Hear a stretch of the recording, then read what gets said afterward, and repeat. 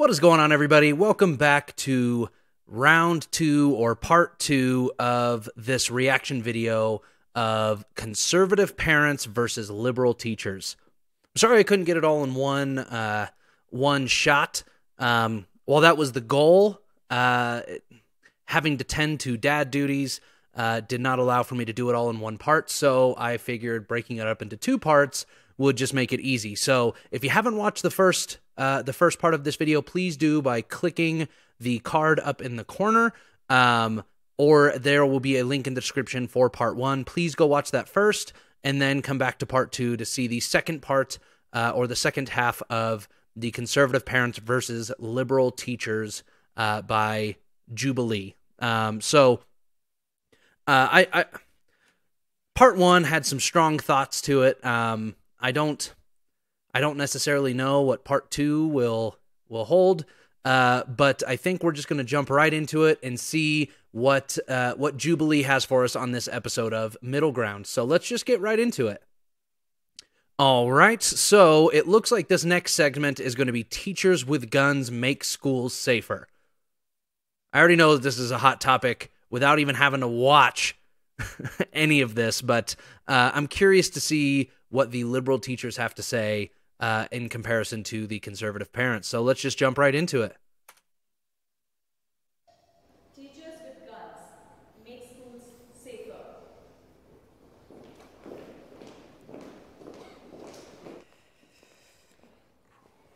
Data guy, of course, does not seem too thrilled. So I was really in between. I didn't really know how I felt about this issue at first.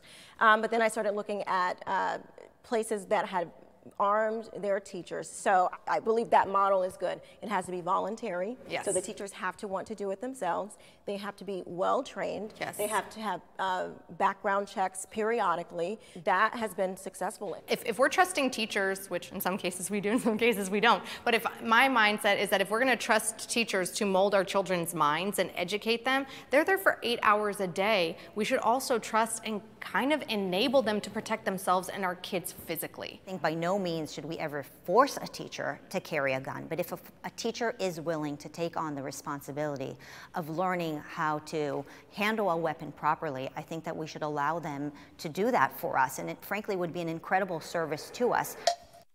So really quick, I just wanted to give my 2 cents. I'm a little bit torn on this because I know they touched on it a little bit, but my particular issue with all of this is I just don't know if putting the guns in the hands of teachers, not necessarily knowing their mental state. I mean, background checks and all that stuff is a win, but who's to say that that teacher is 100% mentally fit to be able to carry a gun in the classroom in the first place? I know that the profession is that they're there to care for the students, and that's kind of their entire life is surrounded around that child's well-being, not the child, the children's well-being. But that would be my number one concern. However, the one thing that I would add, that I would request, is not just background checks frequently, but it would be regular training of that firearm to ensure that the teacher is apt and capable of handling that firearm given the event of an active school shooter or the need to defend the children in any way. Now, the reason that I would be in favor of it is because with school shootings being what seems to be more and more prevalent every single year, it seems like they're happening more often, is that you never see an active shooter at a gun convention. You never see an active shooter, where there is a high likelihood of somebody carrying a gun. It is usually in places where people are unable to defend themselves, and schools are one of those areas where there's defenseless children and teachers that are defenseless and are not able to fight back against the shooter. So where I'm getting with all of that is that I think that having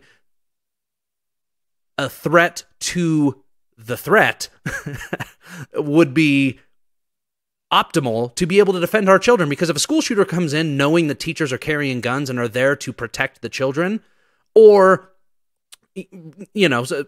somebody is there consistently protecting our children, that it would be much less likely to happen.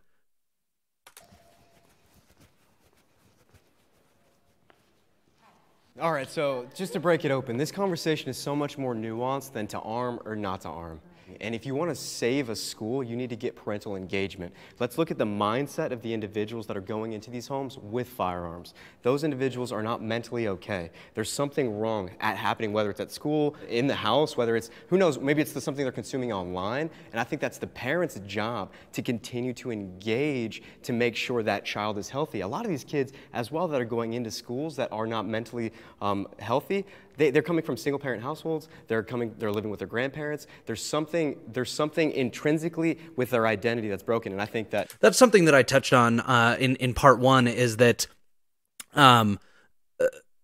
having fatherless households definitely damages children in more ways than I think that we understand, and having a father in the home will definitely prevent a lot of issues. Not necessarily saying that the mental instability as a whole, but having a father in the home is definitely beneficial in a variety of ways. And I just wanted to add that little nugget before we continue. Whether you arm a school or you don't, it's not going to change it if you don't address the real issue. I agree with you that people that are, perpetrating these crimes and these mass casualties are messed up individuals. I would absolutely agree.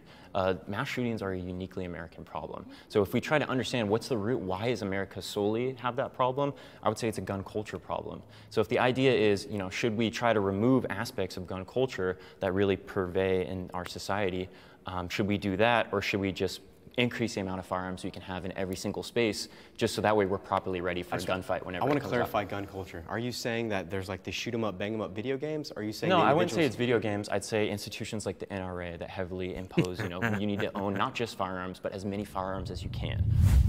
So really quick, before we listen to what Mason, the liberal teacher, has to say, one of the things that makes guns more prevalent in America is A, the Second Amendment, and B, well, I mean, it ties into the Second Amendment, but B, the fact that we as a free society are able to go purchase guns to defend ourselves from whatever threat may be there. The problem is the education around guns, as well as the safety of guns in the home, which is one thing that I am adamant about, is that if you are going to have guns in your home, they need to be stored and secured properly.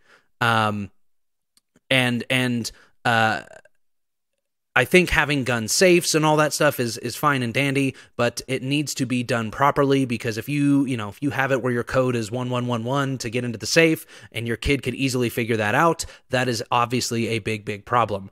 And then the other thing, which I know this is probably going to be a hot take and a lot of people might disagree with me on this, but I think the other side of the coin is to educate our children with guns.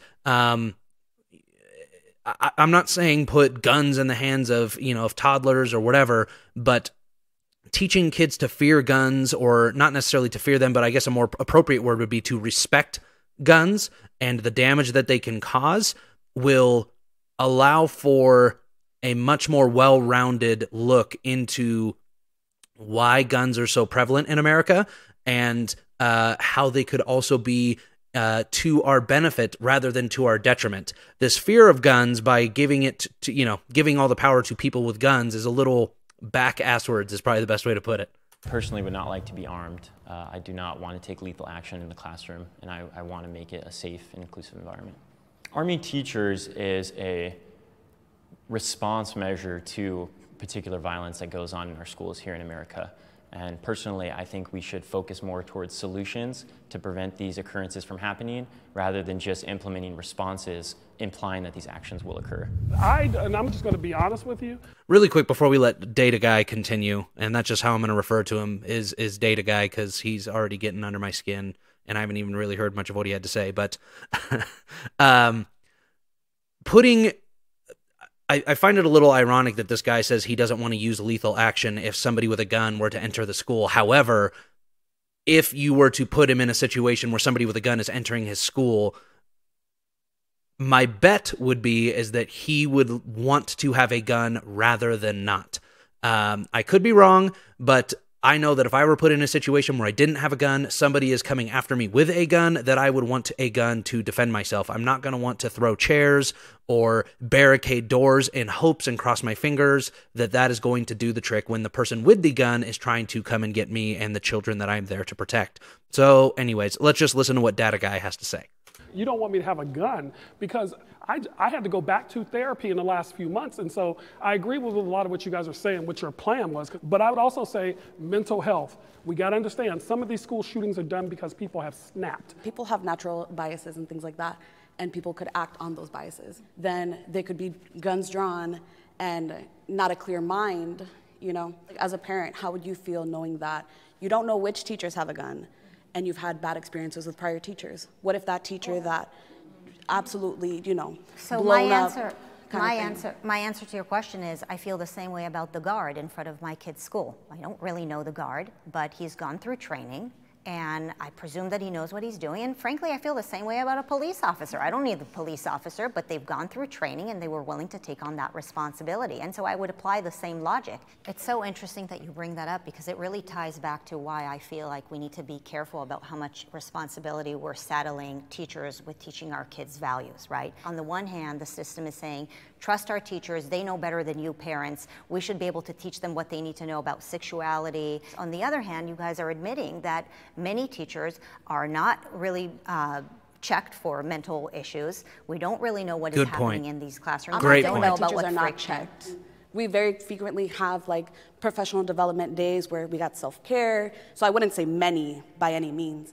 And when I'm coming into the workplace, I'm not bringing in all my baggage. As to say, you know, you go into your work, you're not like, oh, I'm so depressed, my kid's this, so that. why, if there is a teacher who is willing to step forward and will go through the training and will go through the screening, why not empower them to save our kids? I mean, in Uvalde, if there was a teacher who could actually save those children, then maybe we would not have seen so much death. When we place teachers with That conservative parent just hit on so many points, and I think it's funny how quickly the teacher backpedaled when she got called out on, you just said that teachers aren't necessarily always mentally fit to handle a gun, but you're saying that they're mentally fit to teach about sexuality, which is another controversial topic, and then she immediately backpedals and saying, whoa, I'm not saying that.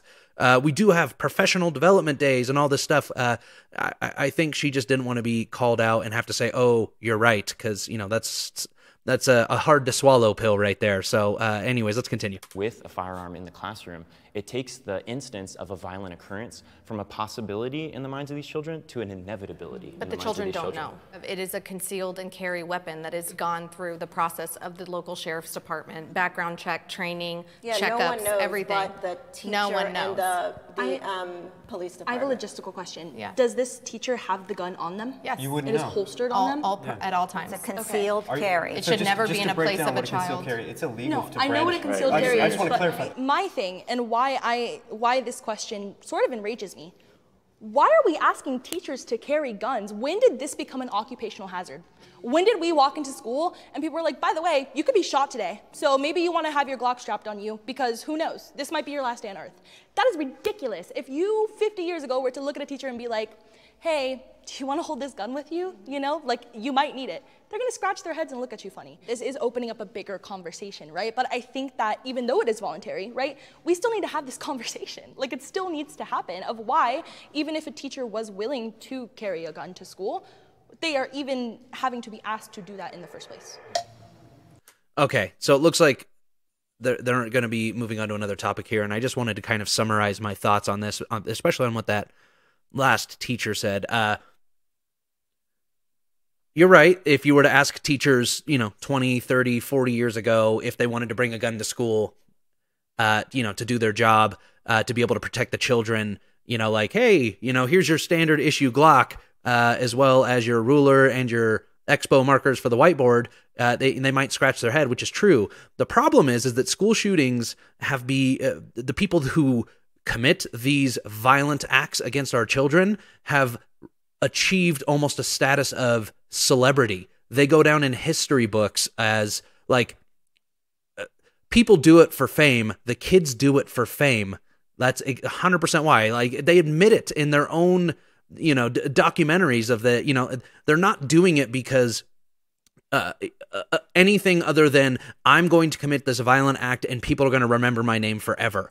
Like, if we stop talking about the people and addressing them by their name, not saying that if this event happens, we don't talk about it, but if we don't, refer to them by name and give them, their name blotched on the internet forever, then that's one big thing. Another thing is that, again, like I had mentioned at the beginning of this, is that if you fight the threat of guns with having the threat of guns and putting the shooter in a position to decide how many people can I take down before I get blasted myself, when those chances go way, way, way down because they have to worry about getting shot immediately as soon as they pull that gun from their backpack or whatever because a teacher is armed or there are armed guards at the doorways. It's not saying that, our schools are unsafe. If anything, they become more safe. It's like when you go into a bank and there's, the security guard standing at the front door that's strapped to the freaking teeth with guns, you don't say, dang, this bank must be unsafe. You probably go in there feeling that it's even more safe because if somebody were to break in and try and do something, there are people there to stop them. There's a reason that, high-profile individuals walk around with security, and it's because they want to feel safe. Not necessarily saying something is going to happen, but if something did happen, they are more likely to survive any sort of attack on them. Anyways, let's keep going on. I just wanted to throw that in before they move on to the next topic, which it looks like they are right now. So let's continue. Teachers are not paid enough. All but one. Wow. Every day I wake up and I hand to you guys the most precious thing in my entire life, my children. I think that it's important that our society will reflect how much we value you guys. I think that you should receive bonuses if you do a great job. If you're able to represent all of us as Americans, both conservatives and liberals, and you're able to speak on our behalf and take care of our children, we should reward you for that, and you should feel rewarded for that. And so I don't know exactly what you make, but I think it is really important that we invest in you and we pour into you. And when I see the entire budget that the state of California, for example, spends on education, and I realize that a sliver fraction of it only goes to you guys, it breaks my heart, and frankly, it makes me so angry. I don't need more bureaucrats. I need more good teachers. I left the K through 12 and went to the community college, and I do pretty well. So I'm going to be clear with that. But also, I have a master's. So you're not oppressed. Thank so God. I have a master's, but I had to work really hard to get where I'm at. But I'm also in a doctoral program, and you're right. I'm paying out of pocket too. Again, I had a student the other day saying, I can't pay my electric bill. How much is your electric bill? I'll pay your electric bill. And so I put up students in hotels because they have nowhere to live. I have a student who doesn't have a family. He told me the other day, I need a dad. I said, I'll be your father, because it just broke my heart that at night. Okay, hold on really quick. I kind of have to call, I commend Data Guy for doing what he does, if he does what he does. And I'm not saying that he's lying, but I just find it a little bit ironic that when it comes to benefit him and his salary and his pay, all of a sudden he's paying electric bills and putting kids up in hotels.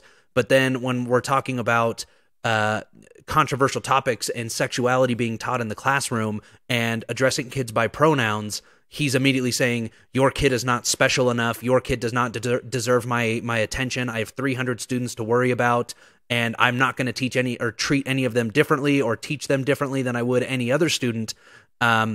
When he's trying to make it seem like he is all about equality on that front. But then when it's like, oh, you're paying out of pocket for kids' electric bills, it's like, oh, I do that on the regular, man. Like, I'm Data Man. So I just wanted to point that out. Not saying that he, what he's saying is a lie or anything like that. I believe that he has done this in the past. I just think that it's a little bit funny that when it comes to the argument of increasing teachers' pay, he's like, yeah, I pay out of pocket for all this stuff because I care about my students, when, 20 minutes prior, he's saying that he does not care about his students because he has so many of them and that he's just there to do a job because he signed a contract. Continuing. 19-year-old is in this world alone, doesn't have family. Yeah, I would be scared to calculate how much I spent for my classroom, right? Yes. Like all the materials, all the things that I'm purchasing, all the things that I'm doing. And it's just interesting to think that we are always told, teachers are heroes, they're teaching the youth of America, but also we're not going to give you enough money to survive comfortably. Like, you're gonna struggle every day. There have been days when I go to work and I'm like, am I gonna have money to put gas in my car? I guess we're gonna find out, right? And I know so many other teachers who are struggling to keep afloat. I can't even imagine I can't even think about having a family as a teacher. I think that growing up. So one thing I wanted to touch on, because she made a really good point. I'm an advocate for maybe changing the pay structure for teachers.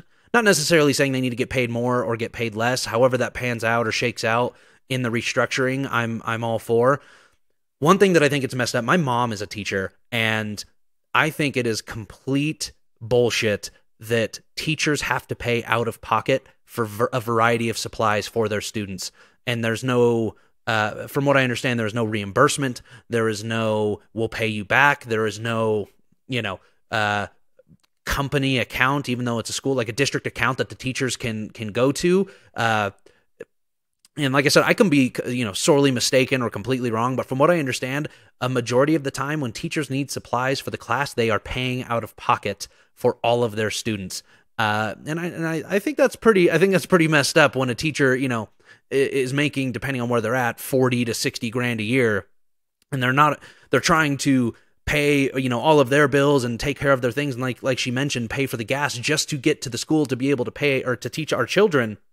They're now having to pay out of pocket for supplies to be able to aid in the teaching of children, which I think is totally messed up. So that's one little bit there. I think that teachers need to be one thing I believe in is performance-based pay.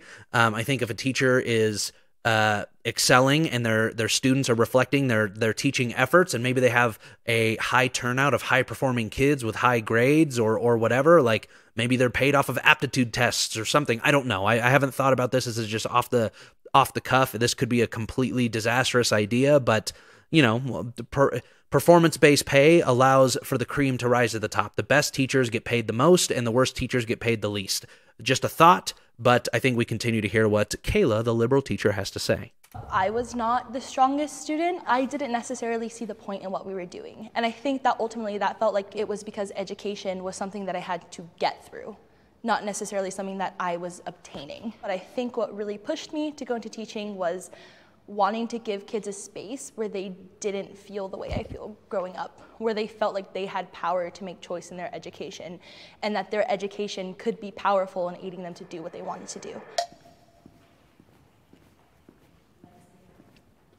So I'm not a teacher. I don't know how much you guys make.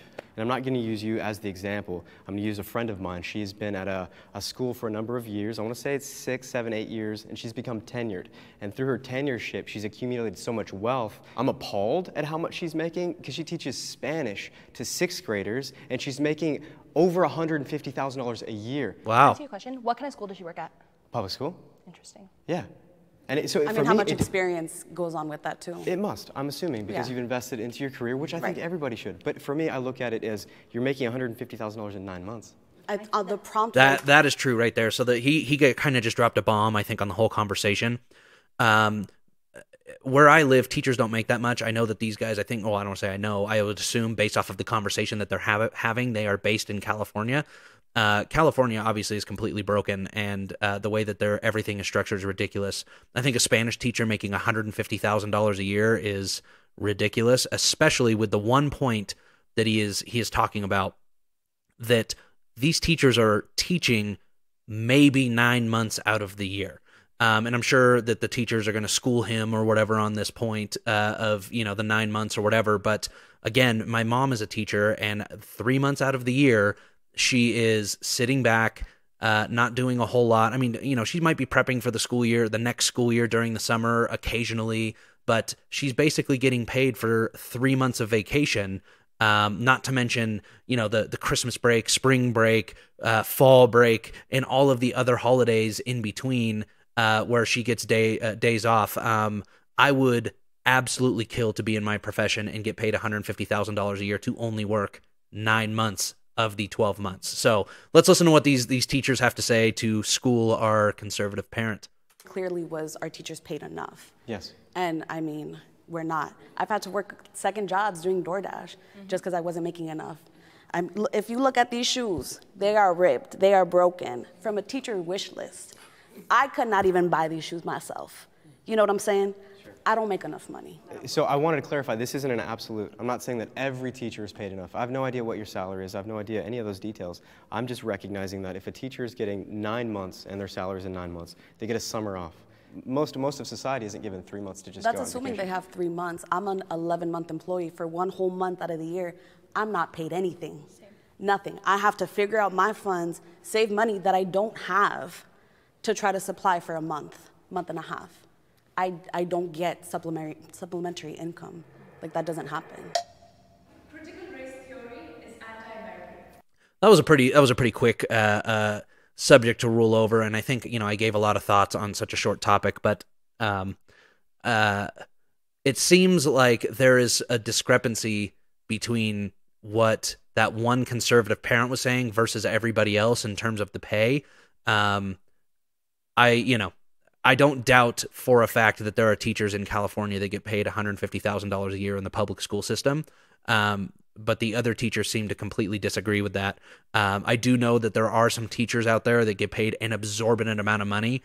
And especially in my state, there are teachers that get paid stupid amounts of money for very little work. In the grand scheme of things, I'm not saying that they don't do a lot of work, but I'm saying in the grand scheme for what they get paid, the trade-off for them is very little. So let's go on to their critical race theory is anti-American.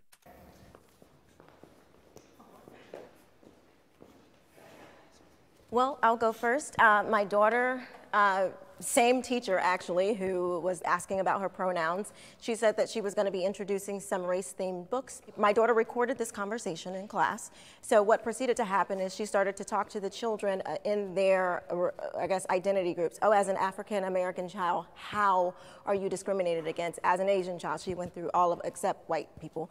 It became Racism. Total chaos in the classroom. There was no education going on here. They were just literally going at each other, talking about who was more oppressed. It's not a matter of if something was racist, it's a matter of when something was racist or how the racist thing happened. So they automatically assume, critical race theorists, that racism is embedded into every single thing. How do you look a child, specifically a black child, in the eye and tell them, I'm sorry for you because of your skin color? There's no hope for you in the greatest country literally for them, because black Americans are the most successful black people in the entire world. And then turn around and look at a white child and say, sorry, you're responsible for the atrocities of 200 years ago. All I have to add to that is that in our home and with our faith, I teach my children that it is awful to make someone feel hopeless or pitied. You're damning them to a future of failure if you are telling them, oh, I pity you and I'm going to do these things for you, instead of coming alongside them and supporting them and doing something for themselves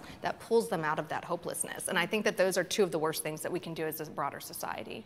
You know what I love about America? My mother immigrated from Morocco. She's a Jewish person. Everywhere around the world, we're known as the Jew. In America, we're known as American. And I think there's something so powerful about empowering any community to be American and to succeed based on your own merit. We don't look back into why we can't. We look into why we can. And so when my family taught me since I was a little girl, I can, I learned that I could. And that's why I think this country has empowered me so much. I want to see the same thing for kids of all colors in the United States. But if we're teaching them that there is no hope for them and that people will always look at them in a different way, then how are they going to hear the message of I can? My question for liberal teachers is, do they think that it's the right place for them to impose liberal ideas in classrooms, knowing that they have many students who come from conservative families? And I find that many of the schools have become battlegrounds for those kinds of ideas. And when teachers are bringing those issues to the classrooms, it's forcing families and conservative kids to have to address these issues. And we believe that they're simply too young to deal with those kinds of complex matters at that age. Okay, so first of all, I think we need to define what critical race theory is. Critical race theory is a theory that Derek Bell and Kimberly Crenshaw and a bunch of former Harvard law students came up with, where they theorize that within certain American laws, racism is just embedded. And so I'm sorry for your experience, because you shouldn't have to go through that. Nobody should have to go through that. I don't tell my son you can't do anything. I have told my son you have to work twice as hard. I have to tell my son you're a black man in America. There's certain things you need to do to survive. I mean, first, I think Wrong. the idea that we are teaching children in critical race theory in schools is ridiculous. As he pointed out, this is a high level, like university level framework. You are not gonna walk into like Isabel's elementary school 5th grade classroom and see Isabel telling these people about the legal structures. In my opinion, how I define myself as an American, right? I define myself as someone who is proud of my country, someone who can look at the mistakes that my country has made in the past and the things that are keeping other people oppressed and recognize that these are still existing and that we need to work towards changing that. So I don't see how critical race theory could be anti-American, because that's how I define American. And I think it's very nuanced because people define American in many different ways, I actually right? don't completely disagree with your definition of it. I think that maybe you think it's systemic and I think it's the individual. But I think that even in nuanced ways, like the example that she gave, I've heard examples where my nieces have been segregated in the classroom at 4th and 5th grade. And like, well, did this happen to you? Do you have a 2-parent home? Are your grandparents raising you? And like, there's this line of victimhood. And as a woman that has dealt with sexism, I do definitely teach my daughters, like as a girl in this country, it is going to be a different experience than your father had. But I don't think it's beneficial at all to kind of institute that victimhood in their long-term mentality, because then you actually start to see kids that are like, oh, well, they're different than me, so therefore their life could be better or worse than mine. And instead of engaging with those people, they step away. I don't believe that. So one of the things that really drives me nuts about the critical race theory conversation is that when you immediately bring up race to kids and you try and convince them that because they are a certain color, they have it one way or the other, you are immediately making them a victim in some degree. And whether you believe it or not, and the problem is that when you're exacerbating the racism issue. It is 100% racism when you're telling somebody because you are black, you are going to be treated this way. Even if it's coming from another black person, that is racism 100%. You are setting that child up for failure by convincing them that because of their skin color, things are going to be different for them. And not saying that if, there is a black kid and he experiences racism, that is, not wrong, because that is wrong 100%. The problem is that you're telling them that because of their skin color, they are going to experience that everywhere they go, no matter what, and it is unavoidable. And that is 100% wrong. And instead, anything that has to do with race in the schools, dividing kids up by race, asking them questions about race or anything like that is racism in its entirety. That there's a victimhood to it. I think it's just kind of amplifying that, hey, this is the truth, this is what happens, and let's move forward with that. Having that knowledge to be able to kind of navigate through life is better than just, oh, well, I assume I'm the same as, my white counterpart. Oh, why is she able to do this? Why does she have this opportunity that I don't have? But they are the same. But she has that opportunity. They are the same, is what we're saying. I think what the difference is, we're stating normative statements, and you guys are claiming that we're presenting prescriptive claims. So the normative statement that we're presenting is, these events happen in American history. These are the outcomes that have led from those events. What you guys are saying is, we're then adding prescriptive statements, which is, that's why you should never really try, because you'll never make it in this country. That's not what I'm saying. What I am saying is that if you negatively press a child with these thoughts, that will be the outcome, because that's how human beings work. This is a psychological fact. When you go to your child or children in a school setting or any setting, and you sit them down and you say, historically, this is what has happened to black people or to Asians or to Hispanics or to white people, our brains are like hard drives. They are downloading that information and they're going to store it forever. And when you're telling them that because of their skin color, they were treated this way, and that there are laws in America that are inherently racist, which is wrong, and because of that, you are going to be treated this way. What you're telling them then is that there is no hope for them because of their skin color and that they should give up. You are not saying that directly, but that is what you are implying, because you're saying that the laws are out there to get them, and what they're interpreting is, well, why try if the laws are out there to get me?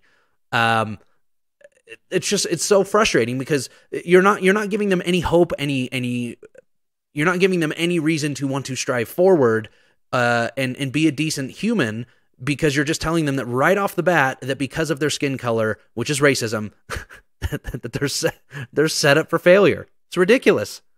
The quality of education is the government's job.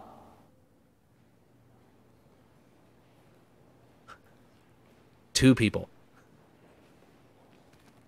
I believe it is the government's job. But look, our funding comes through government. I mean, our schools are government entities. So it is.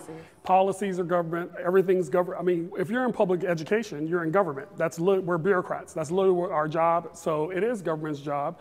So yeah, I believe it is. I believe it is the job of the government, because schools are government. That's literally what they are. They're government institutions. Yes, I completely agree. Government provides a certain quality to education. Obviously, they haven't provided those funds, they haven't provided those policies that are pro-teacher or anything like that. So it really shows in our education, in kids, and all around. We're just not at the quality that other countries are at.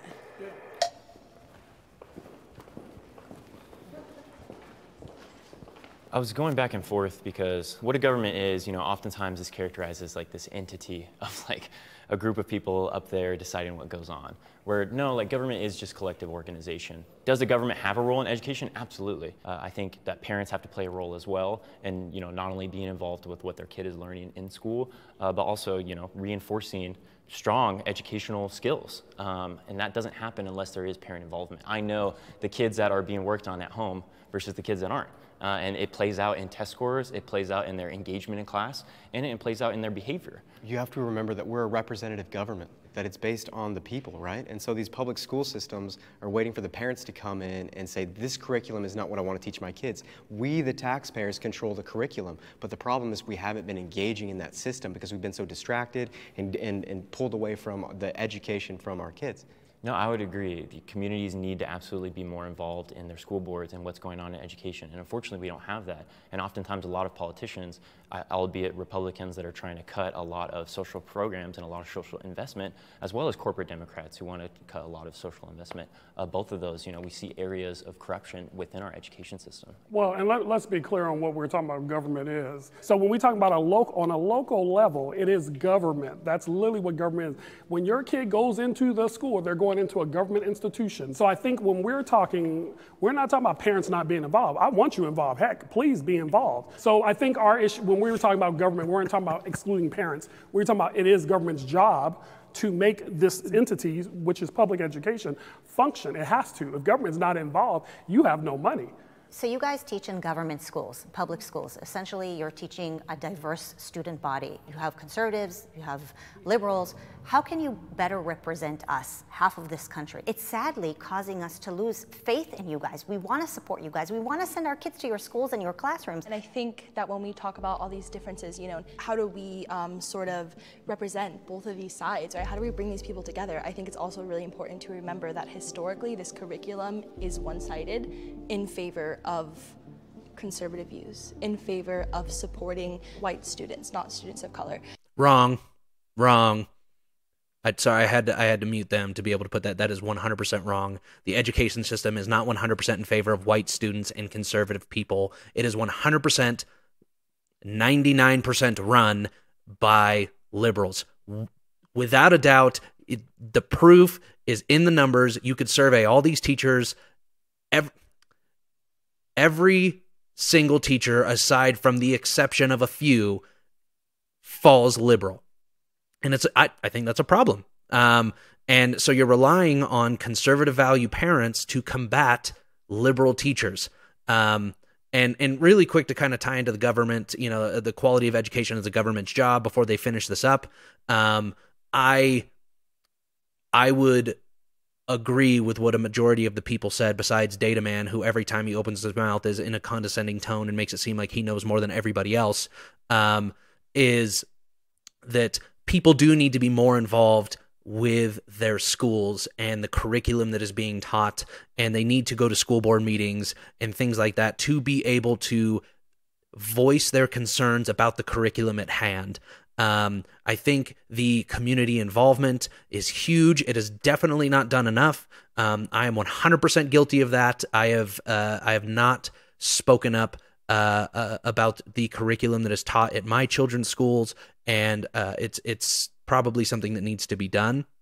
The issue is that they just kind of do it so in a nonchalant factor or a manner where they basically have this meeting, it's done, it's quick and over, and then they just proceed with the curriculum. They don't make this big, hey, if you want to be involved, come here at this day at this time. So that might just be an issue on my own part of becoming more involved, but I would agree with most of them that it is not the government's job, and it needs to be more of a community involvement, because at the end of the day, it is our tax dollars that are paying for our children to go to these schools to learn what they need to be taught. So let's get this video wrapped up, and I'll give some final thoughts.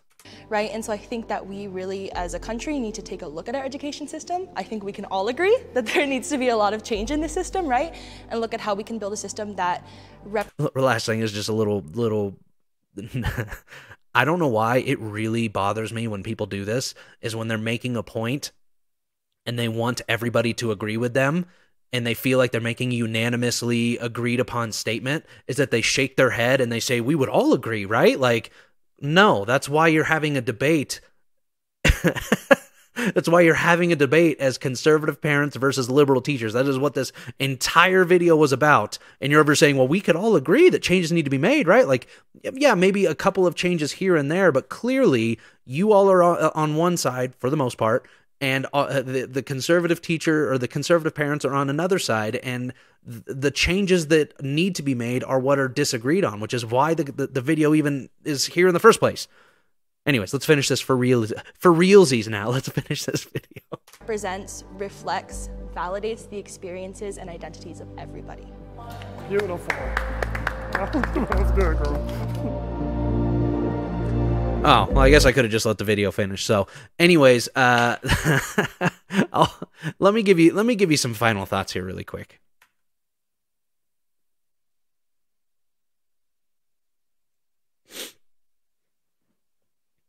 Okay, so I have some. There was a lot of different things that were touched on there, and I was really getting frustrated with a lot of the points being made, and maybe not frustrated, but concerned is probably a better word to use with the points that are being made, because with a lot of the points that were being made about how our children should be taught, with how they should be protected when they are in the hands of the school system, when they're being addressed as, well, I don't get paid enough to do that, or I didn't sign up for this, or whatever. Well, you kind of did. Like, your job is to care for my child while you are teaching them, and not saying that you shouldn't get paid more if you're being required to carry a gun when you're on, school grounds or whatever. Hey, this is what you signed up for, and if you don't, quit and find a different job. I don't mean to be ruthless or whatever about it, but man, that's one particular circumstance. Critical race theory is really frustrating across the board, because as soon as you bring up race and you start convincing our children that they are different because of their skin color, you're setting them up for failure right off the bat. Have you ever seen toddlers of different races playing together?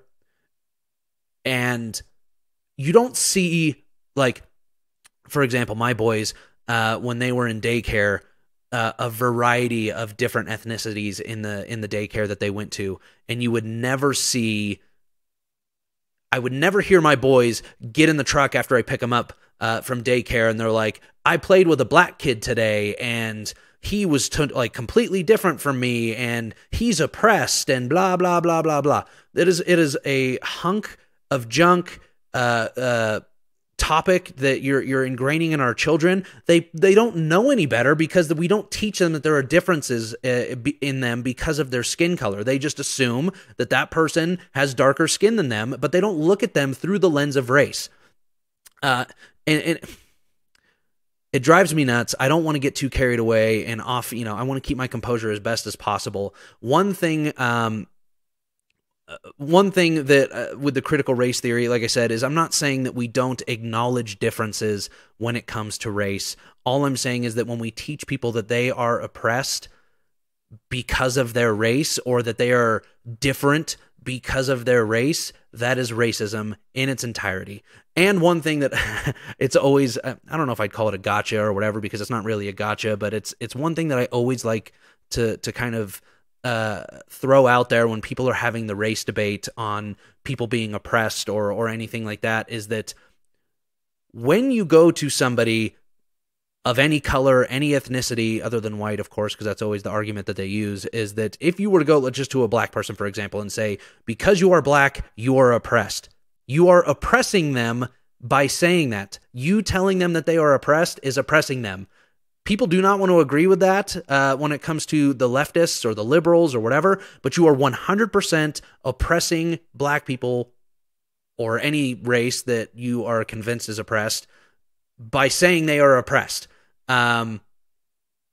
We need to be more uplifting. We need to be more encouraging and positive when it comes to things, rather than just defaulting to the negative and being like, this is what, bad things are going to happen to you, and this is, blah, blah. It's like, no, we need to encourage and uplift and lead our children to success, because as a whole, that will lead our society to a more successful society, because these children are going to be the next generation that are going to take things over when we are old and decrepit and we can't take care of ourselves. So, oh man, that was a mouthful.